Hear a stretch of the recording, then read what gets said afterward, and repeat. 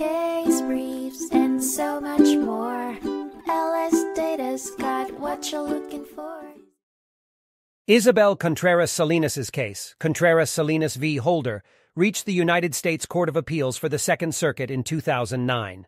Contreras-Salinas married Ramon Arroyo shortly after arriving in the United States in 1994 and obtained conditional permanent resident status in 1995. However, the couple divorced in 1997 and failed to appear at the required interview. In 1999, Contreras sought a good faith marriage waiver, but was denied by the Department of Homeland Security. The court's focus on this case was that it cannot review decisions of the Attorney General or the Secretary of Homeland Security that are discretionary, except for constitutional claims or questions of law. Contreras argued that the immigration judge did not consider all evidence showing her marriage was genuine, but the Attorney General has sole discretion in these matters. Ultimately, the court dismissed Contreras-Salinas' petition for review, vacated any stay of removal previously granted, and dismissed any pending motion for a stay of removal. As a result, Contreras-Salinas was denied her request for review, and her removal proceedings have started.